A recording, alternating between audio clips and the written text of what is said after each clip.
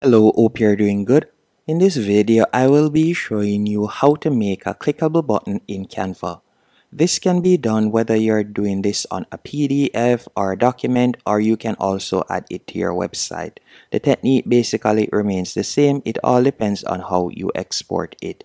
So for example, I'm currently on Canva, and if I were to tap on the search bar right here and probably search for PDF just for example's sake, let's say we were to select one of these templates. So let's say this one.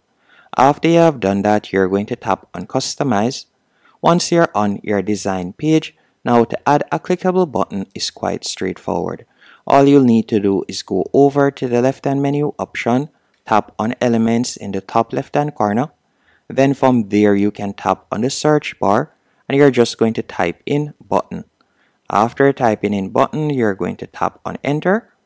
Then you can see the different options and we're going to select see all below graphics. Then from there, for example, we can use this one or you can use this one. Any one of these. Once it doesn't have a crown, that means that you can use it on the free plan. We're going to be using the red button. So you can drag and place it wherever you want. After placing the button on your design, it is now time to add the text. So you'll tap on text from the top left hand corner. Then from there you can choose the text style that you want. And I'm just going to be choosing this text style for example's sake. And you can add it in the button right there. After you have done that, you can type in whatever you want. So for example, I'll just type in click. As you can see there, then we can change the alignment so you could align it better.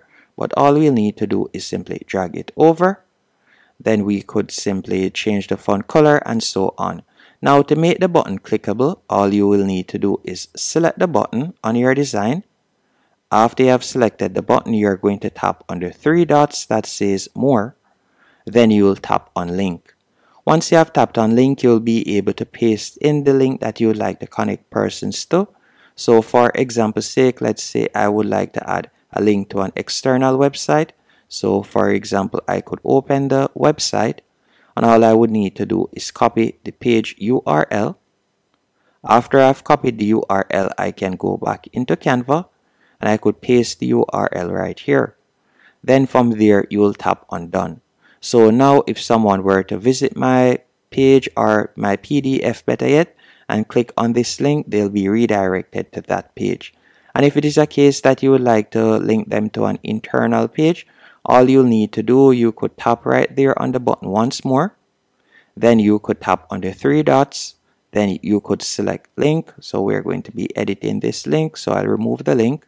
So I'm going to tap on the three dots, tap on link.